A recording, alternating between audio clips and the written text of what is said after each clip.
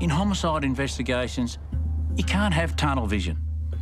That's what I learnt when I investigated the death of security guard Slavik Tomsek. We were heading in one direction, all the leads were pointing us in one direction, but we were wrong. You've got to let the evidence speak for itself. Don't make the facts fit your theory.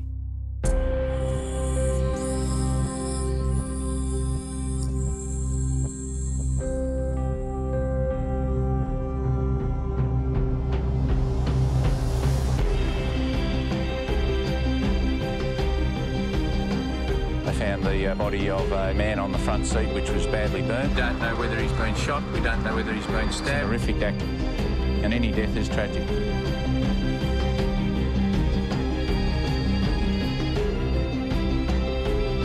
A total of 9 shots were fired. The best detectives Victoria's ever seen. I don't intend to stop until someone's brought to justice.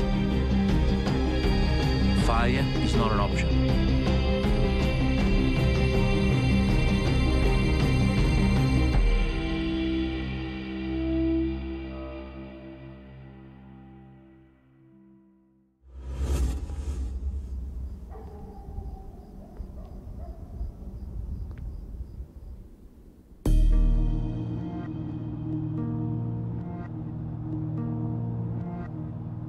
It was February 2002 and I was at home, sound asleep.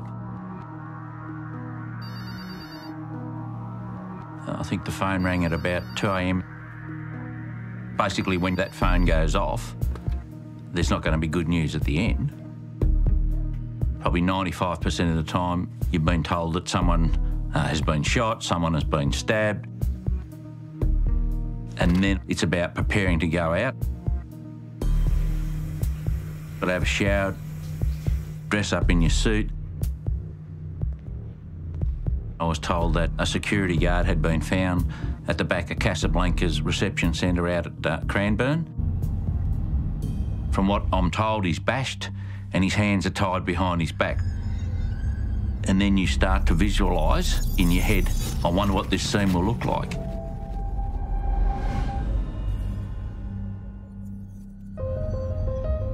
We drive out and we arrive at Cranbourne at Casablanca's reception centre.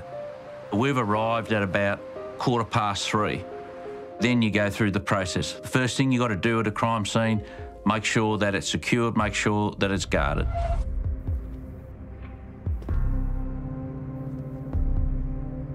Then it's an examination of the scene.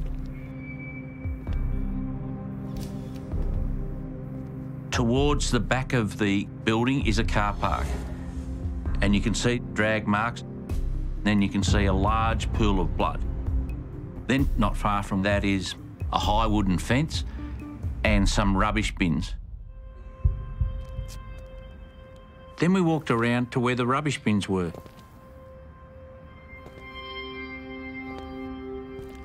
And you see Mr. Tomsek, and he's lying face down.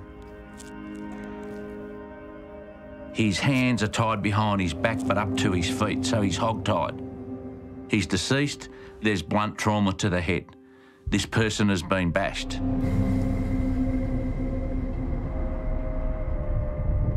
We never recovered a weapon, but we do know that from the injuries, it's consistent with an iron bar. So the initial briefing is Mr. Tomsek is a security guard, and his role is to go around and check commercial premises. His security van is missing, so the killer or killers might have stolen it. His boss, Sandy Semple, was there, and we had a discussion with him. There was really nothing new that night at all. It was just a standard night. Told Slavik at the outset that it was a dangerous job doing security, that it was risky, that he had to be careful all the time, he had to be on his toes all the time.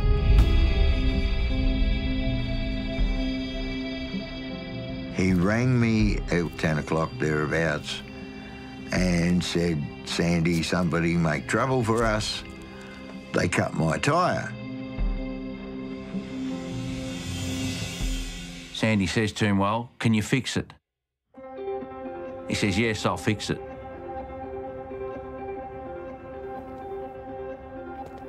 And that was the last I heard from him. And then about 1 o'clock in the morning, I get a phone call from one of the clients on his run saying that nobody has been to pick up the cash to put in the bank. So then I went looking for Slavic, and I went down his run all the way to all the clients.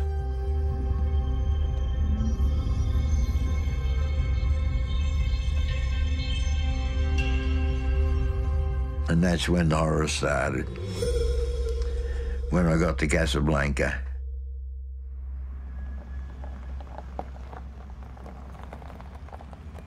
I noticed what looked like a pool of oil on the road. I stopped.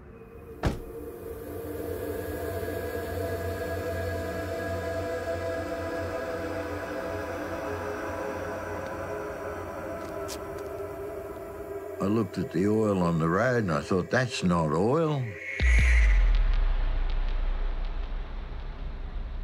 And I took a sniff and it smelt like burnt copper, which is blood. And I thought, no. I thought, what the hell? I searched the whole garden in case he'd crawled somewhere because he was hurt. He's got his torch and he's walking around shining his torch.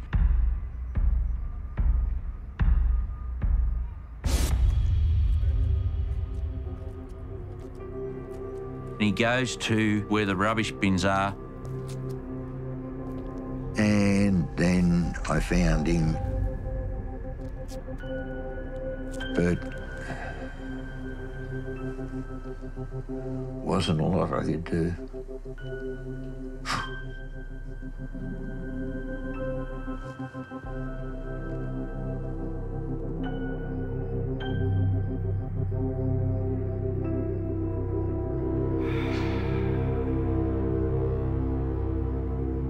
Sandy wasn't coping very well. To some extent, I think it was as if he sort of blamed himself.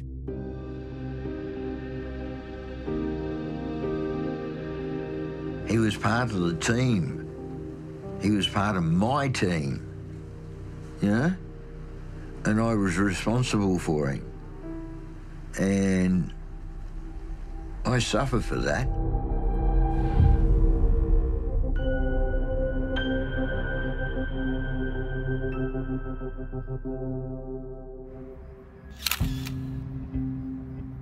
So it's about then photographing the scene and start to examine it.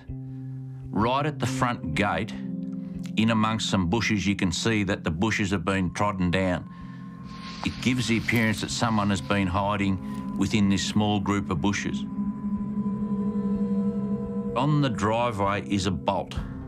It's about 3.5 inches long. It's got a piece of weld at the bottom, but it's pointed. Doesn't mean much, but it just seems it's odd or it's foreign to the scene. Also in the car park where the pool of blood is, there is a long piece of bougainvillea. Now in the driveway there is a bougainvillea plant and we can see where it's broken. Mr. Tomsek in his hand has a couple of spikes. So the bougainvillea looks like at some stage he might have grabbed hold of it. The body is visually examined.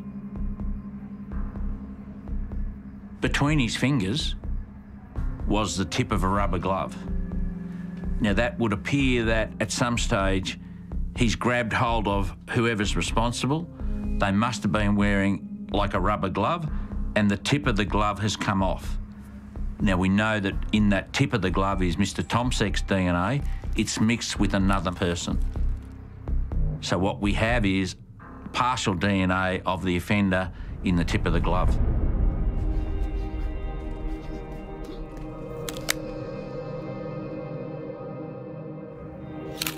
When he is found near the wooden gate, he's bound with nylon cord. It's blue, and he's hog-tied. That rope looks new. Question is, did someone go off and buy some rope, because you can buy that in any service station, or did they have it with them?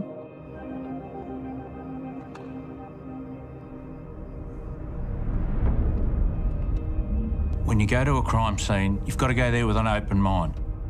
Don't go there with a preconceived idea about what you think's happened. You've got to let the facts speak for themselves. The facts are the evidence. Don't have a theory and then try to make the facts fit the theory. If you do that, you will go down the wrong path.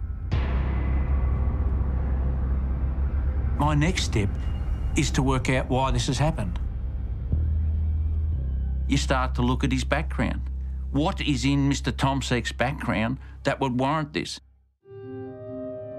Slavik came from Poland, but he didn't have a lot of money. He came here hat in hand and he needed a job because it was just before Christmas. He was honest. He did his job properly. He could be depended on 100%. Honestly, I don't think he had an enemy in the world. He has no criminal history. There is nothing in his background or profile which would warrant his death.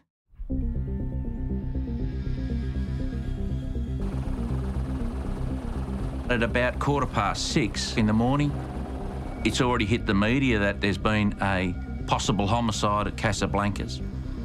Police are appealing for anyone with information to come forward. It's been a very, very vicious attack. Cold, calculating and very cruel. Then we get a phone call at about 7 o'clock. Someone rang the Cranbourne police station and said, I understand that there's been a security guard killed. I want to tell you who's responsible.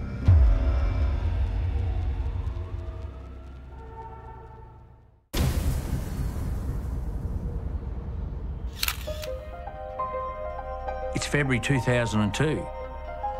Security guard Slavik Tomsek has been bashed to death in the middle of the night.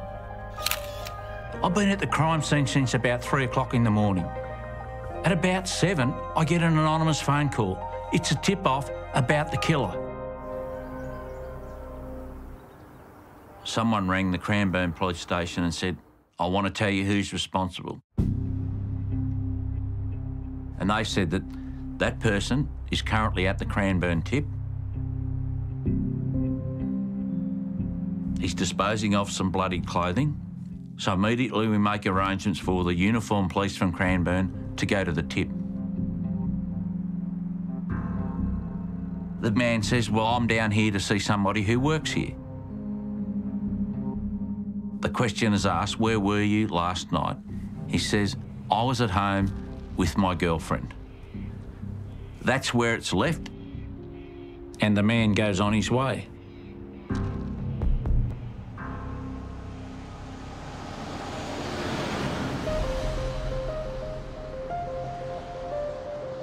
We put out a media appeal that anyone who's seen Slavik's missing van, please ring in. We got a phone call to say the vehicle is parked on the side of Thompson's Road, Cranbourne. This is about 4 kilometres from Casablanca's. We arranged for a detective to go down there because that becomes what we call a secondary crime scene. Is there some evidence within that vehicle? On each side of the road for about 300 metres, there are items which have been thrown out of the vehicle. So we have a set of keys. We have a driver's licence. Why would you throw items out of both sides of the vehicle?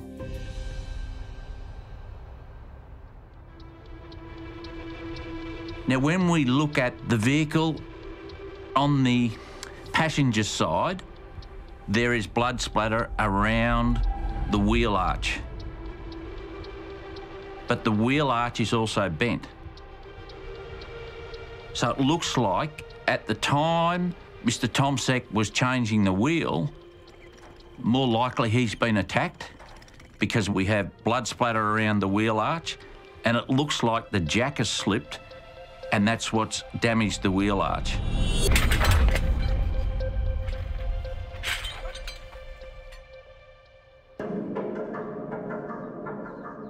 Now, when we look in the back of the car, there is a tyre which has a puncture. It's got 4 deliberate holes in it. They are about 2 inches, so they're all equal. We then think, well, what's the bolt that we found in the driveway? Now, it's got a piece of weld and it's got a sharpened point. What we think is someone has made up a plate, a metal plate about 2 inches by 2 inches, and welded 4 bolts on it, which have been sharpened. And it's been hammered in to the tyre. So this is not a puncture. This is a deliberate act whilst Slavic is out walking around Casablanca's so that when he gets back, he can't move his vehicle. Then you start, well, why would someone do that?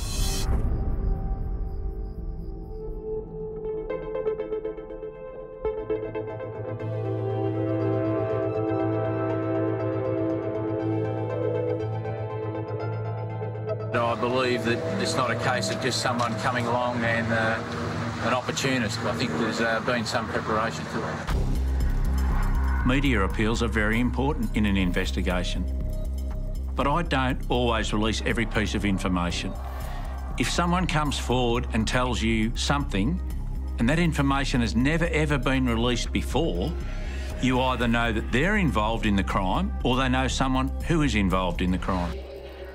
I believe that he has been targeted rather than the premises. A man comes forward. He says, I was walking my dog through Casablanca's. I saw Mr. Tomsek. He was bending down. He was just about ready to pull the wheel off. And I said to him, do you want a hand, mate? And he says, no, I'll be all right.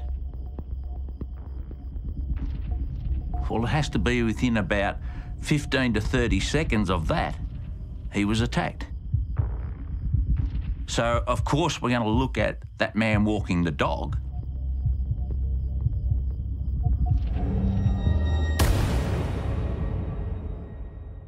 Sometimes the actual offender will inject himself into the investigation because they think in their own mind, you know what?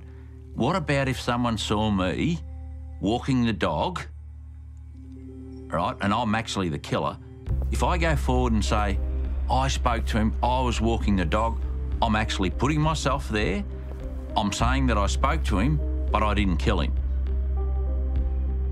Then it becomes very hard to disprove that sometimes. Then we talk to him and he says, well, from there, I went up to near the RSL. We're actually able to get some video footage which confirms that he is at the RSL with his dog at around 11:30 and he's there for some time. So we're more than satisfied that it's not him. But who is involved in this death? We know from the scene someone is hiding there. Is it one person? Is it 2 people? They've gone there solely to actually puncture the tyre. As he's just about to pull the tyre off, he talks to the man who's walking his dog, and then within a short time after that, can't be very long, he's viciously attacked.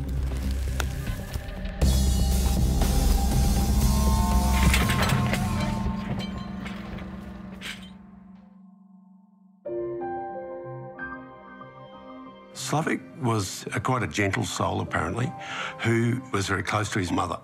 Slav Tomsek's distraught family say they've been struggling for answers since his death last week. He was quiet, kind, gentle and caring man.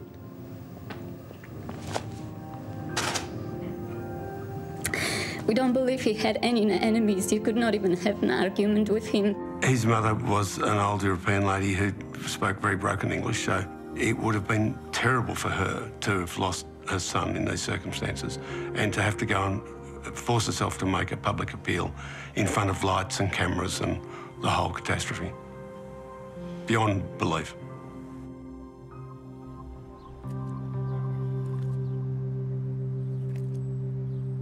You know, I've investigated over 320 homicides, and sometimes man's inhumanity to man is something that I just can't explain. Animals wouldn't do something to another animal. This was an horrific death. For whatever reason, they went there with the intention of immobilising the vehicle. They went there with the intention of then attacking Mr. Tomsek at his most vulnerable moment when he is down and he's hit from behind. Why? Is the motive theft? No, it's not. We've recovered the car. We've recovered his wallet. There's no money taken out of his wallet. Is it a case of mistaken identity? See, Mr. Tomsek didn't normally do that route. There was a retired policeman and he used to do Casablancas. So you ask yourself, could there be anything in his background which would warrant being attacked? He's married, he doesn't have a criminal history, but we do know that he has a bit of a gambling habit. Could he have borrowed money to play the poker machines?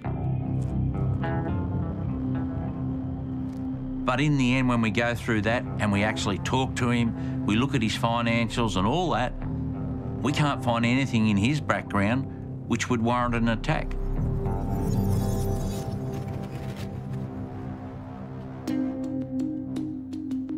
We've got a lot of information coming in. We're looking at all those, and this takes probably maybe 3 or 4 weeks. And then I received a phone call. I received a phone call from a detective at Cranbourne, and he said, a witness has come forward who works in a car yard. He said, I'm standing behind a car doing some work, and I hear a conversation. A man says, we bashed him, we tied him up. And the other man says, well, what happened about the bolt? And he goes, oh, shit. One bolt came off and the jacks have got the bolt. What they're referring to is the police have got the bolt, and we did have the bolt. No one knew of the existence of the bolt being left there other than the investigators and the crime scene people. We hadn't released that to the media. This was something that was very, very specific. Well, it was quite clear that the information that he provided about the bolt could only come from the killer.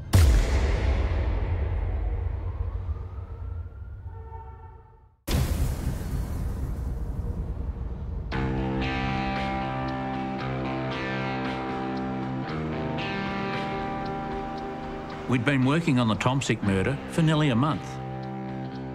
There was no motive, and we had very few leads until a car salesman came forward with a very interesting story.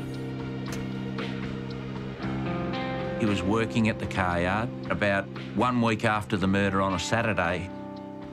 The salesman says he saw a skinny man get out of a green Mitsubishi van and start chatting to another bloke. The skinny man says, we bashed him, we tied him up, and we left him at the back of the reception centre. And he goes, one bolt came off and the jacks have got the bolt. The information about the bolt could only come from the killer.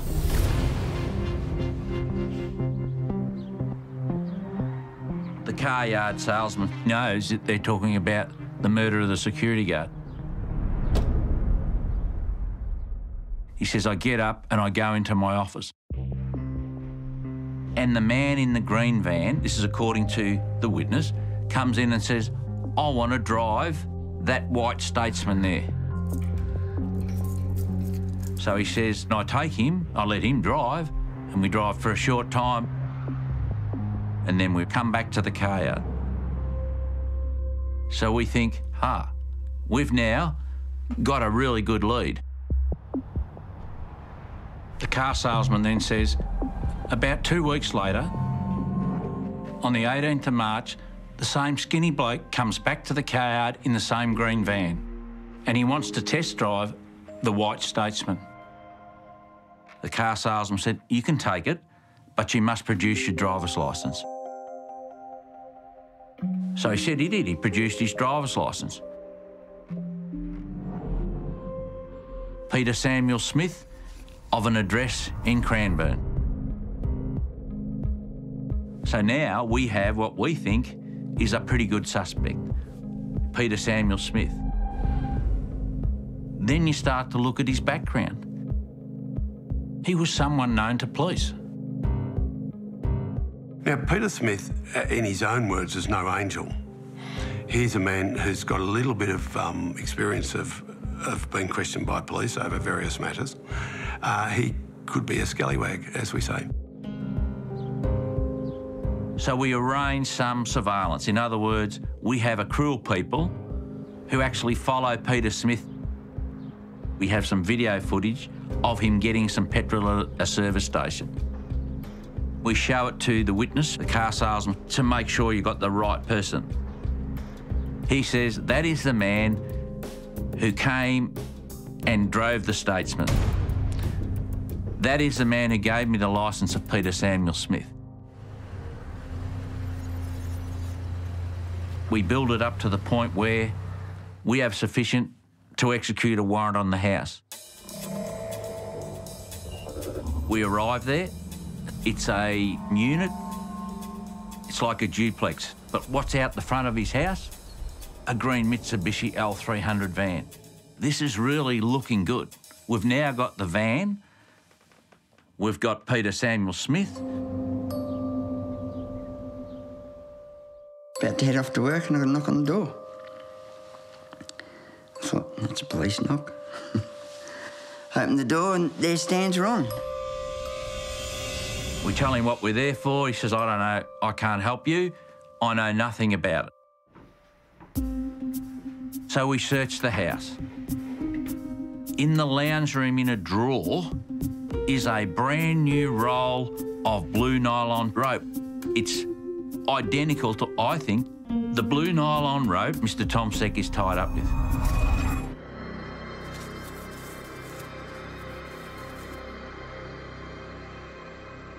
So the case is not bad now because I've got an eyewitness. I've got the van which corroborates the car salesman. I've now got blue rope, which I think is identical. Got taken to St Kilda Road and spent the rest of the day being interviewed.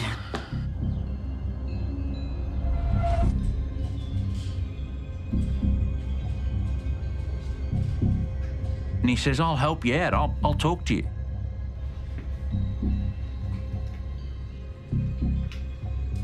So we talk to him and he says, I've only ever been to the car yard once. Oh no, you went there twice. He says, no, I only ever went to that car yard once and I can prove it. Well, Peter, how could you prove that? He said, I wrote it in my diary. I've always kept a diary, I don't know, it's something I do. I knew I had it written in my diary the day I'd gone and test drove the car. Because I wrote down in my diary what he wanted for it. That was one thing I remembered.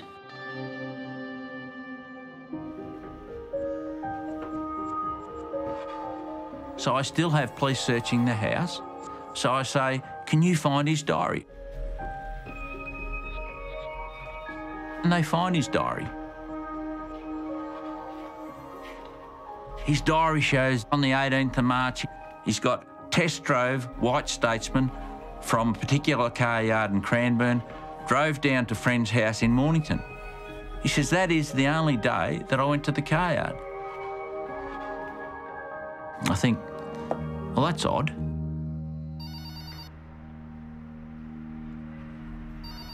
So I ring the car yard and I speak to the car salesman.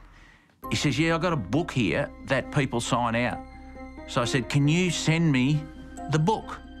He says, well, I'll photostat the page and I'll send that. And he sends it in. And it's marked 2nd of March, Holden Statesman. 18th of March, again the White Statesman, and the name Peter Smith. So it looks like on 2 occasions Peter Smith has been there. I'll put that to Peter Smith and say, well, you've been identified. This is you and you've been there twice. He says, absolutely not. At the end of the process, I look at it and make an assessment. Do we have sufficient evidence to charge him? I have an eyewitness. I have something from the crime scene that no one knows about, but Peter Smith has been apparently talking about. So I make the assessment there's sufficient evidence to charge him. So I say, Peter, I've got to tell you that you're going to be charged with the murder of Mr. Tomsek. Well, did he let fly? I did not do it. Ron, I've been here all day. I've been helping you out. I've told you I've only been to the car yard once and it was the 18th of March. What are you doing to me? But, Peter, there's sufficient to charge you. I did not do it. I was going off my head. Didn't know what to think. I read my rights. Do you understand? I said, no. What are you talking about? Well, nearly 14 hours. Stopped and started a few times. Yeah. I guess some 427 questions. I put it to you, and in the end I said, mate, I put it to you that, you know, you're a bit fucked up in the head, mate. What are you talking about?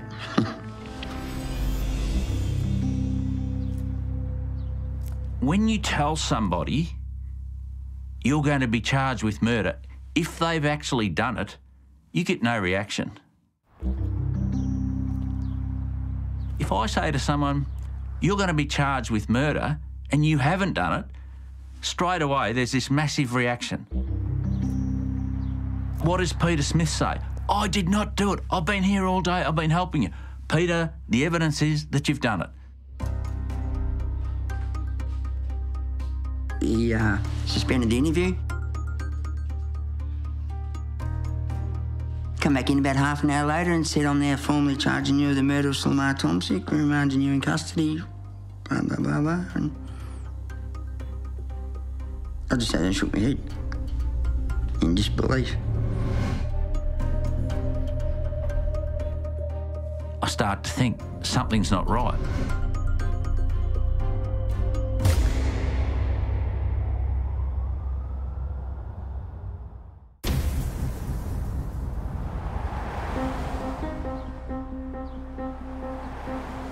Four months after the murder of security guard Slavek Tomsek, I just charged Peter Smith with his murder, but something wasn't right.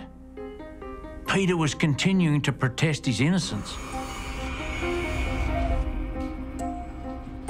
I said, well, let's come to a deal, and I shook his hand.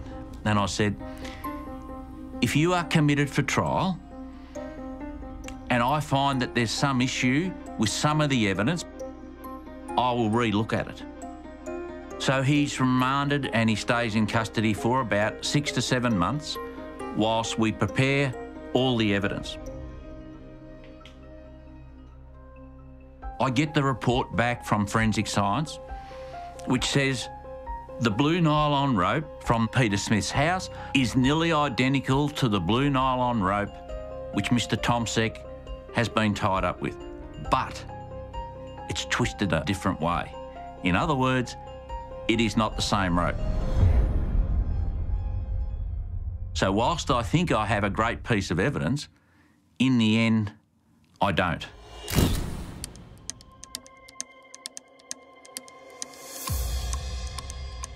In Mr. Tomsek's finger, between his fingers, was the tip of a rubber glove. So what we have is partial DNA of the offender in the tip of the glove. So the DNA was tested. We compared that with DNA from Peter Smith, and it didn't match. The key to this investigation was that there was an eyewitness. The eyewitness says, "I saw Peter Smith on the 2nd of March at the car yard. He was talking about a bolt and about bashing a security guard." I needed to look at the car sign-out book because I'd only ever seen a faxed photocopy of it. I went to Cranbourne and I got the original book and I looked at it. And I went, oh, someone's changed this. Someone has changed it to make it look like Peter Smith took the car on the 2nd and the 18th. So I have to get that analysed. And a handwriting expert looks at the book and says, I can tell you that was changed and altered on the 2nd. And on the 18th, whoever changed it is the same person.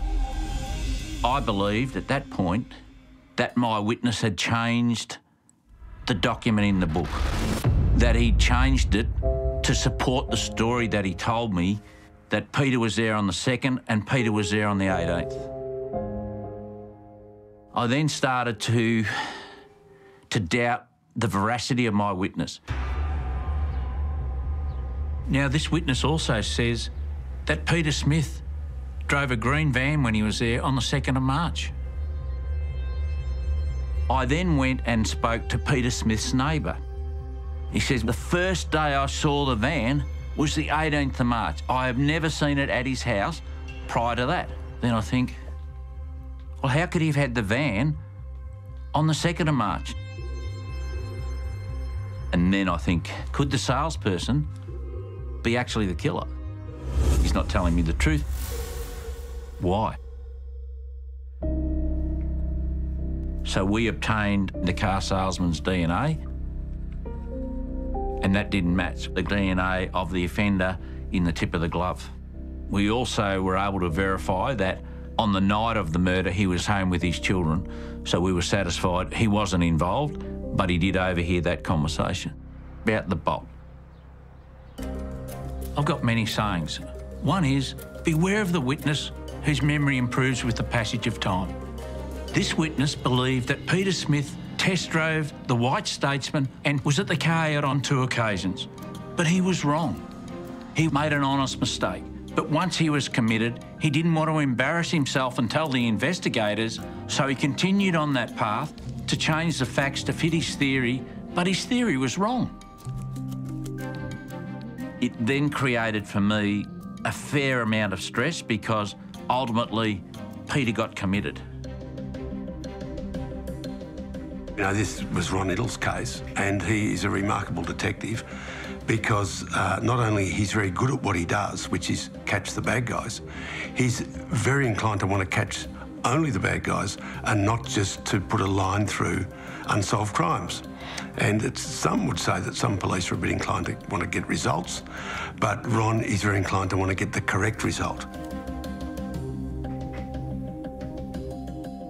I go to Paul Coughlin, the Director of Public Prosecutions, and I said to him, yes, we could run a trial, but I think it would be a miscarriage of justice. I had the responsibility, ultimately, with advice from others, of making the decision about whether the case would proceed. Ron said, you know, we've got someone committed for trial, but I don't now think that the witness who's giving the evidence against this man is correct. You're dealing with a homicide squad detective who's got 25 years' experience. If you've got someone like Ron with serious doubts, then you don't go on with the case. It didn't actually mean you couldn't have run that case. Let a jury decide whether or not it was correct, but Ron wouldn't take that view of it. So we made a decision to withdraw the charge. My barrister come to me in the dock and he goes to me, he winked at me, he goes, you're going home today. I says, you're shooting me. He goes, you're going home today, mate. So Peter Smith was released. But that meant that there had to be a full inquest.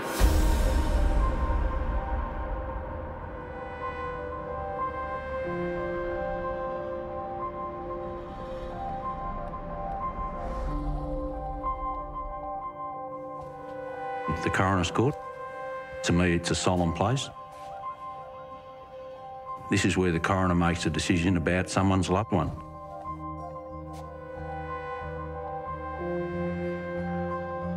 That time of coming in here for the Tomsek inquest and standing in the witness box was a fairly emotional time for me.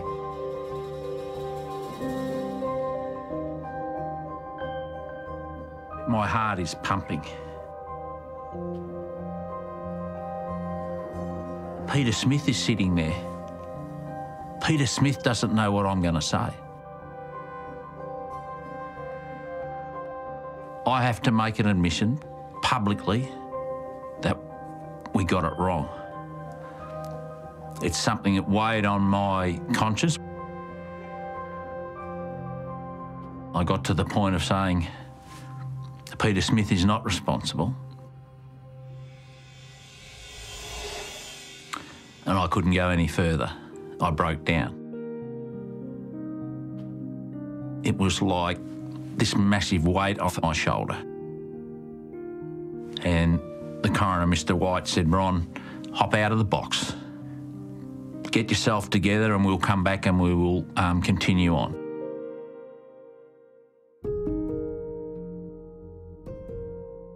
In the end, I proved that Peter was innocent.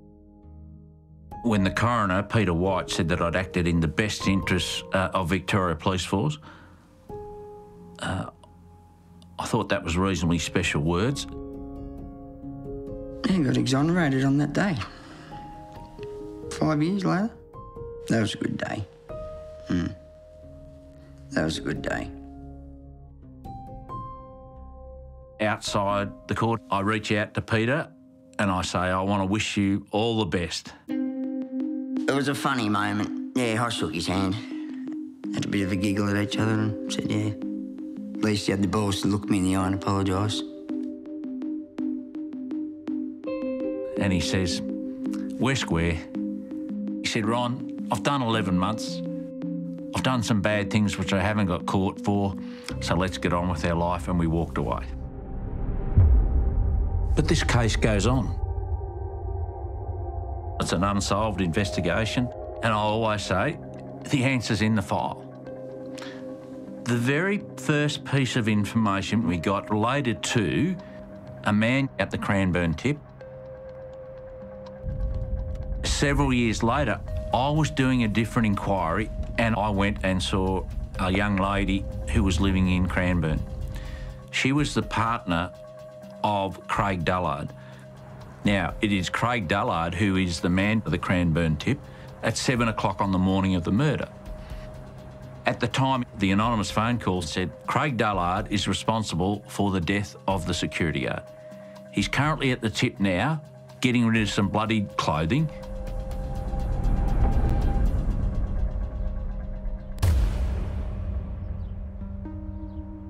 Craig said to the police, "I was home with my girlfriend last night." That's the bit that's not followed up. That's accepted and Craig Dullard goes on his way. But I said to his girlfriend, "Well, now that I'm here, do you remember the murder of the security guard?" She says, "Yes." I said, "Was Craig home that night?" She said, "No. He didn't get home till 9 o'clock in the morning."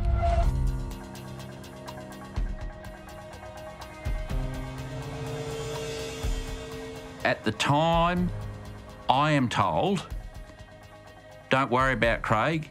He's been eliminated. It's all good." Bad mistake. That part should have been followed up, but at the end it wasn't. As the senior sergeant, I have to take responsibility for that. But from that point on, he is not alibied for the murder of Tomsek, and I have a view that he is responsible for Tomsek's murder. Why would he kill Slavic Tomsek? We discovered that Craig Dullard had a violent history. he'd already been implicated in another murder.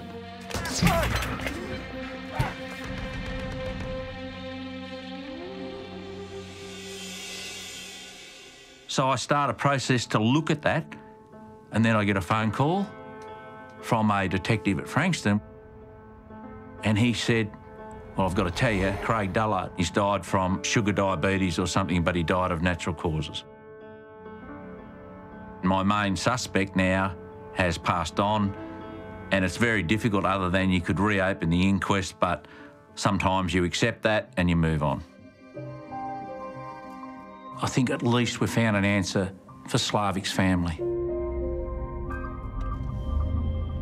Peter Smith would have an absolute right to be angry, but in the end, I honoured my agreement to relook at the evidence, and to that he is thankful. Ron's all right. Basically, he's done the right thing in the end, you know? Done the right thing by me in the end. So I learned a lot out of that job. No, Sweet. Yeah. No, I did. It says a lot about Ron that one of the cases he values the most is somebody who he thought you had to let go. I knew that you had an inkling that I didn't do it. I think you're right. After I've interviewed someone and charged someone, I always say if there's a very, very strong reaction about being charged, then that person hasn't done it. In all the times of interviewing people, you're the only one that's been charged that's given that reaction.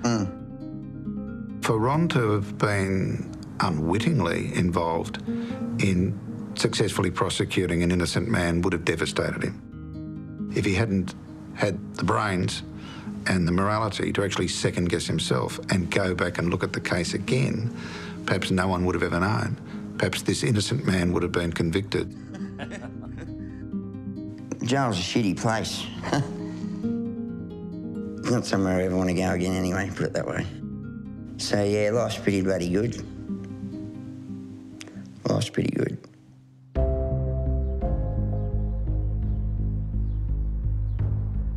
An investigation is a search for the truth.